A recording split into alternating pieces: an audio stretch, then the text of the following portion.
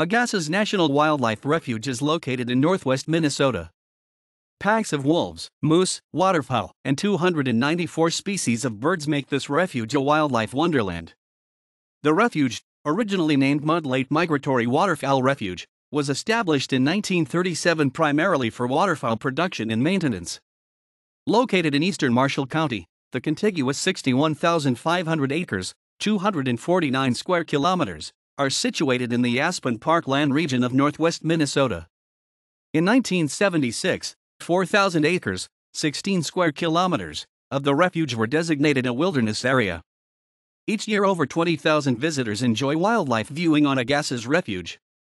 Today, Agassiz is composed of 37,400 acres, 151 square kilometers, of wetlands, 11,650 acres, 47 square kilometers, of shrublands, 9,900 acres, 40 square kilometers, of forestland, 1,710 acres, 7 square kilometers, of grassland, and 150 acres, 0.6 square kilometers, of cropland.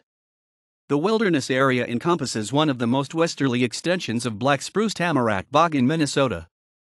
Two bog lakes, Kuriko and Whiskey, lie within the area.